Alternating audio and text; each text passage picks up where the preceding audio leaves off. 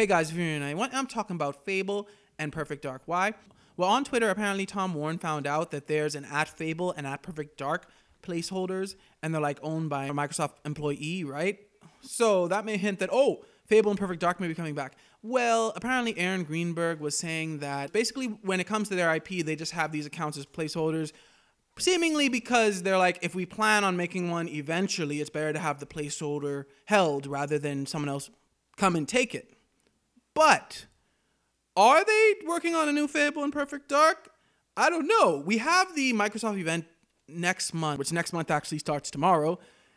And I think a Fable and a Perfect Dark reveal would be greatness. Now, to be honest, I don't think I ever played Perfect Dark, but I played through Fable 3, and I know that was the Fable that people didn't really like, I think, but it was fun for me. It wasn't as deep as most RPGs, but it was fun. And I know there was the Fable Legends, I think, game. I didn't really play that, so I'm not sure how that went, but I really think a proper sequel to Fable 3 would probably be something that would actually bring back fans, because Fable is a beloved franchise, I believe, many people, and I really think that if they have a Fable or a Perfect Dark announcement at this, whatever the conference is in July, would really get fans of those series excited for the Xbox Series X.